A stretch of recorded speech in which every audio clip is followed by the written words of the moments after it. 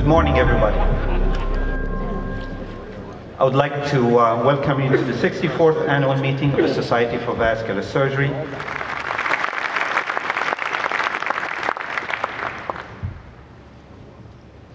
The next recipient of the SVS Lifetime Achievement Award is one of the few vascular surgeons whose name has become an adjective because of his lifetime contributions to our specialty.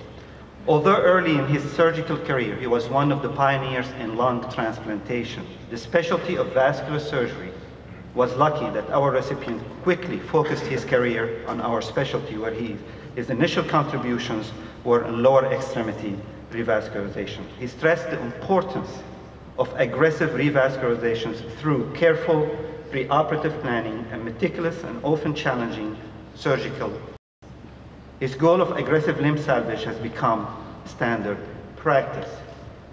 Through his lectures and his emphasis on the independent role of vascular surgeons in all aspects of our patients' management, he played a central role in the evolution of vascular surgeons' role in endovascular treatment. He was the first to establish a program for endovascular aortic aneurysm repair in North America, and from his experience, insight, leadership, he convinced us that endovascular techniques would radically change the nature of our specialty. He showed us that we would integrate endovascular treatment into the armamentarium of the vascular surgeon, not just for the treatment of aortic aneurysms, but also for management of other aneurysmal as well as occlusive disease. His CV boasts over 690 peer-reviewed publications, and his list of countless honorary lectures, visiting professorships, invited presentations, abstracts, books chapter,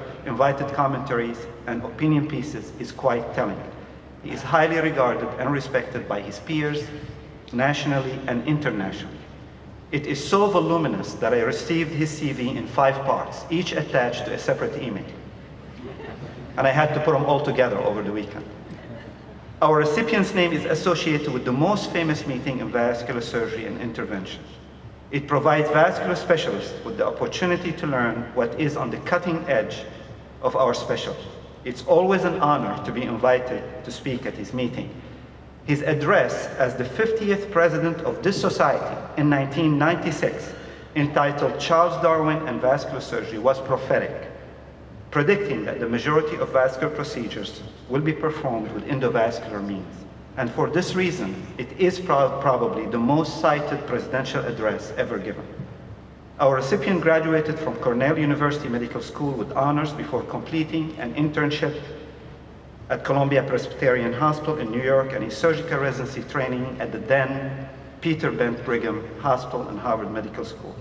He has worked tirelessly over the years for the benefit of the field at every level. Indeed, he has greatly strengthened vascular surgery by his talent, creativity, persistence, and leadership.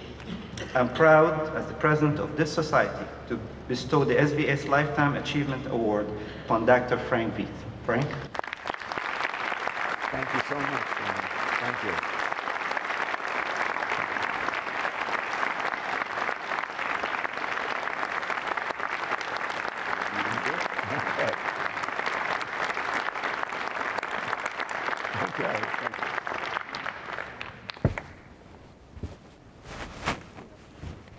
Well, thank you very much, Tony. For my entire career, I've regarded the SVS as the preeminent vascular organization in the world. So for me, it is the most singular honor to receive this award from the SVS. What I've been able to accomplish is due largely to the work and support of others. These others include not only my wife Carol and my non-physician associates Jackie, Julie, and Jamie, but also my trainees and partners. Over the years, many are already leaders in vascular surgery. I was fortunate to work with these colleagues, and they all taught and enriched me. Long after my papers, books, and talks will be forgotten, these men and women will be well known in vascular surgery, and they are my lasting legacy. Now a word about vascular surgery and its future. Fortunately, vascular surgery recognized the endovascular revolution in time and embraced it with vigor. Because of that, the future for vascular surgery is bright. We have evolved rapidly in a way that makes our specialty interesting, challenging, and attractive. Clinical and research opportunities are everywhere. We should be able to attract the best and the brightest as our future trainees and partners. We must strive to be the complete and most responsible vascular specialists who only perform procedures which truly help patients. And we vascular surgeons should be able to achieve the best outcomes to help us survive and prosper in this competitive and challenging world. However, the survival of vascular surgery will only be assured by having vascular surgeons continue to innovate and evolve rapidly, as we've done in the past. I encourage you all to keep doing these things to the max. Thank you so much for this award.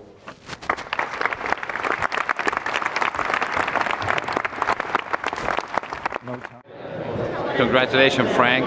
It's a very well-deserved award. You have been an inspiration to me and to countless other people, and I cannot think of anybody who deserves this award more than you do. Thank you for everything. Congratulations, Dr. Veith, on your Lifetime Achievement Award from the SVS. You're certainly well deserving of that award. You've been a leader in our society and certainly a strong mentor to myself and helped me along in my own personal career. Thank you very much and congratulations.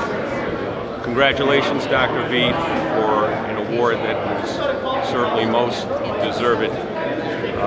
You have been a mentor of mine and an outstanding leader, and we look forward to continued success and innovation from you, because I certainly know you are not about to stop. Take care.